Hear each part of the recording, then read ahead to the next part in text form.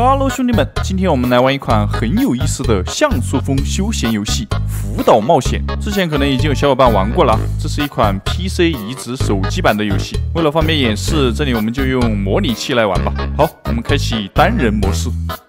点开之后又有4种模式，这里我们只有经典模式可选，那我们就选经典模式。开始游戏。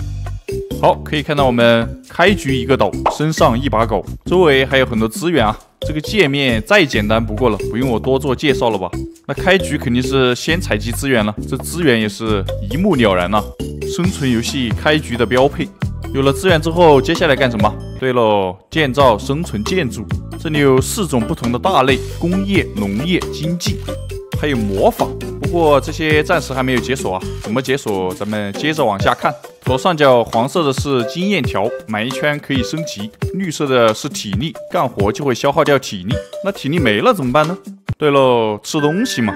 吃东西这个事大家应该都是比较在行的，直接吃不如加工了再吃，吃素的不如吃荤的。我们现在只能直接吃点素的了。这边的农业可以做捕鱼陷阱，需要木材和浆果。我们身为钓鱼佬，当然要大力发展捕鱼业了。先放2个。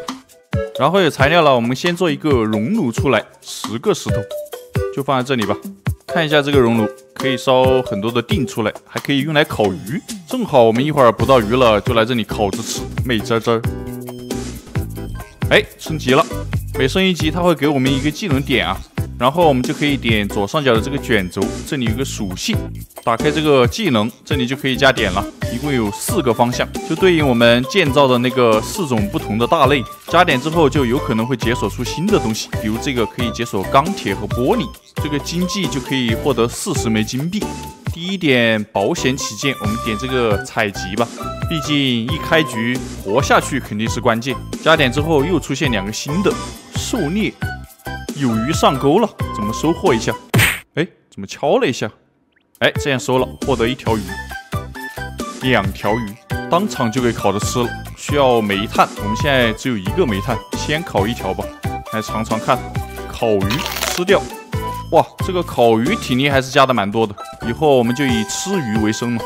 我们还可以把这个吃的加入工具栏，这样就可以直接在外面吃东西了，不用每次都点进包裹里面。再多放几个捕鱼陷阱，这个捕鱼陷阱放的越多，材料要求越多啊！马上我们就可以实现吃鱼自由了。这边又长出了新的作物，纤维，这又是个什么？萝卜、甜菜。然后我们再来看一下这个游戏的核心玩法之一啊，就是花钱买岛，扩充疆域。这每个岛都是有不同价格的，肯定是越买到后面越贵了。而我们现在有0元，原来我是个穷逼。所以我们现在要先升级，然后把这个经济这一点给它加了，它会给我们40块钱，正好可以买一个小岛。这就是我们成为千岛之主的启动资金。40块只能买一个最便宜的岛，30块钱。来，哎，这是个什么岛？还有一个垃圾史莱姆。这个岛的类型都是随机出的啊，并不是固定的，就跟开盲盒一样，非常的有惊喜感。哎，这个垃圾史莱姆还敢跳我，我敲死你！这个岛上有4根柱子，不知道是干什么用的，可以跟它对话，缩下去了。哎，又全部弹起来了。这就是这些小岛的核心玩法之一，解密。这个解密还是相当简单的，一看这个柱子上面的数字就知道了，1、2、3、4嘛。好，完成，给了我们一个大宝箱。这里我们可以造一个桥过去，看有什么大宝贝啊？开啊！我需要一把钥匙，上哪搞钥匙去？现在我们鱼多的已经快吃不完了，还可以从捕鱼陷阱之中摸到沙子。又升了1级，这回我们点这个狩猎啊，它击败敌人时会掉落金币，正好我们需要大量金币买岛。接下来我们需要把这个锻造台做出来啊，需要4个铁锭、4个砖块，材料我们都有，在熔炉里面烧一下就行了。来，锻造台就放这里。这个锻造台应该是做各种工具武器的。哎，还有钥匙，原来钥匙在这里做啊，需要金锭。下一点我打算加这个战斗，可以解锁剑，基础攻击增加1点。我发现这个基础攻击增加之后，挖矿速度都快了不少啊，这个点要加，越早加越好。好，我们做了一把金钥匙出来，看一下这个箱子里面有什么大宝贝啊？书呆子眼镜，获得经验值增加20%，还不错了。然后我们把这个缝纫杖也做出来啊，这个应该是做各种护甲用的吧？看一下线，小型背包，护甲什么的应该还没有解锁，这里面的很多东西都需要这个纤维啊。接下来我们就一边收集资源，一边刷怪攒钱，开更多的新岛出来。这个仙子很屌，跟他对话可以瞬间回复满你所有的状态。下一点，我打算解锁这个市场，应该是可以在里面买卖东西的。我们卖点东西，这样攒钱更快呀。做这个市场不简单呢，需要5个皮革。我们现在皮革还没有解锁出来，根本做不了。又有点小钱了，再买一个新的岛，50块。来，这么小个岛，哎，直接给个大宝箱。这鱼都快收不过来了，抓到50条鱼，奖励个什么玩意？这应该是一个皮肤吧？看一下。这边可以看我们目前的工具啊、饰品、印章、神器。这个书呆子眼镜是个神器啊。然后这里有个打开衣柜，这里面才是我们的时装。身体果然这个鱼人是一个皮肤。这是个啥呀？好丑，我喜欢。再开一个大宝箱，给了一个盾，增加35%回避率，又一个神器到手。下一点，我们解锁这个裁缝啊，可以解锁皮革。然后又有钱了，可以再买一个岛，只能买得起上面这个。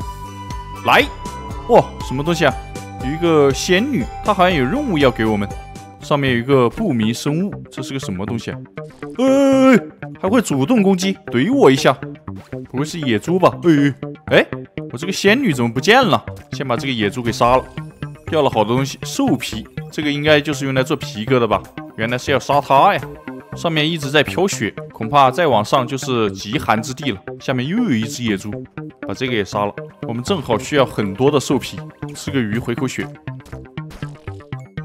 果然做皮革需要兽皮和线，我们需要5个皮革，还差一丢丢。下一个我们点这个加工，可以解锁钢铁和玻璃。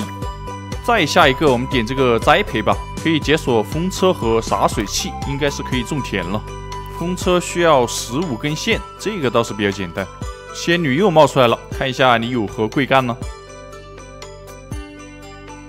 我需要一点小小的捐助，你还要捐助？你不是仙女吗？缺什么你不会自己变吗？什么意思啊？要给他1000块钱？我靠，狮子大开口啊！我都比脸都干净，你找我要1000？我这辈子还没见过这么多钱呢！滚！我们解锁的东西越多，地图上刷出的东西就越多啊。现在又刷出了小猪君，还有坤哥。坤哥不小心让我敲了一稿子。你干嘛？好，风车可以做了，搞一个出来。哇，这么大一个，这还要找个好地方摆呀。这个风车里面可以兑换各种作物的种子，浆果种子、棉花种子。原来这个纤维是棉花呀，正好我们需要很多纤维，一会儿多种一点。我发现这里有一个地质学，所有石头都会掉落煤炭，这个可太关键了。这里面煤炭严重短缺。终于攒够皮革了，可以把市场做出来了。哇，这市场更大呀，都没地方放了。拆了一个熔炉才勉强放得下这个市场。看一下，果然是可以买东西也可以卖东西的。石门、褪色工具、钢地板，这些玩意都有什么用啊？哇，这个毛居然可以卖200，发了。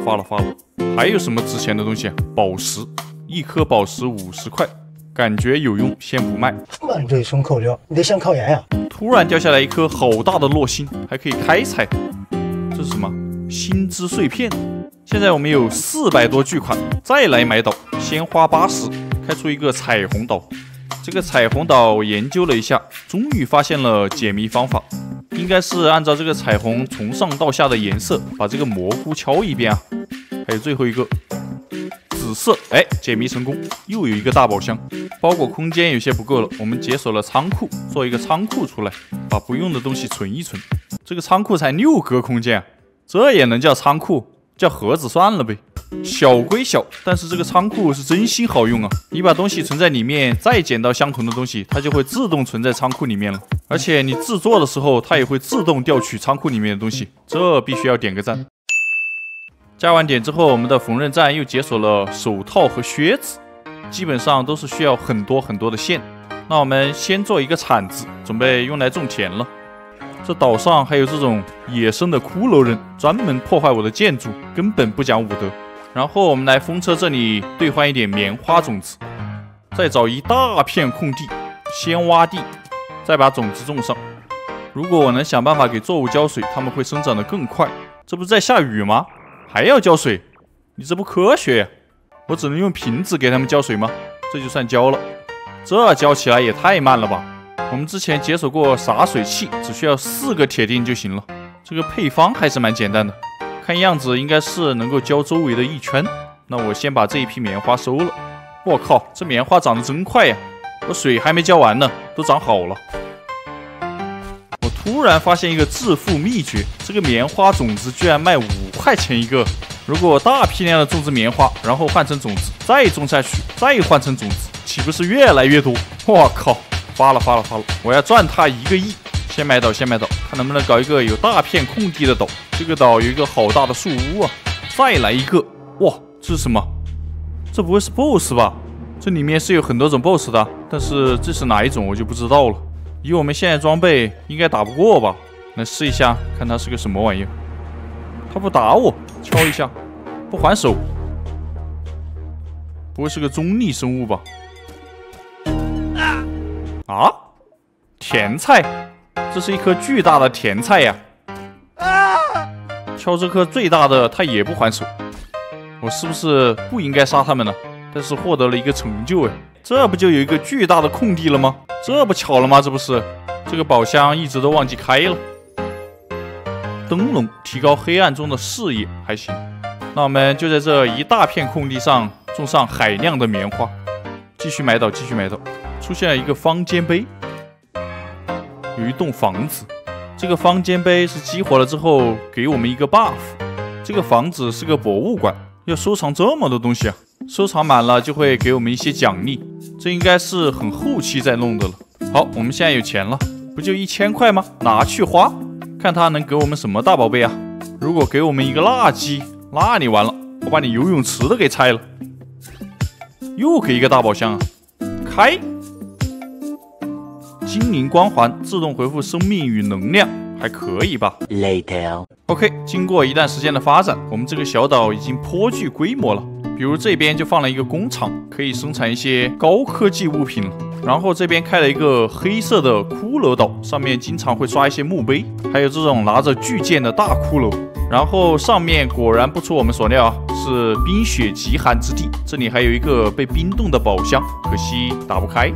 右边开了3个岛，都是沙漠。这里还有一个独眼建筑，也不知道怎么打开。我估计这个右边应该全部都是沙漠环境了。沙漠里面还有这种会放激光的机器人，打死之后会掉一点金属锭。然后是下面一直冒着黑烟，我花巨款5000多块买了一个岛，原来是火山地形，里面会刷这种长着脚的恶魔，我估计下面应该都是火山地形了。然后这边摆了2个银行，可以自动生钱，挂机党狂喜，虽然不多吧，好过没有。然后这边还摆了一个老虎机，100块钱玩1次，看你手速怎么样了，3个一样的应该就是大奖。然后工具我们也是解锁了很多啊，有剑、弓，还有锤子，还可以继续往下升级。看下面的进度条，往后应该还有不少等级呢。越往后升级，需要的材料就越金贵。神器我们也有好多个了，主要是这个渔网可以自动收集捕鱼陷阱，简直就是钓鱼佬的梦想啊。然后这个时装方面就很有意思了，可以看到很多熟悉的身影，比如说这个克苏鲁、空洞骑士、世纪之花、拜月教徒、泰拉瑞亚史莱姆。这个游戏跟泰拉瑞亚联动挺多的。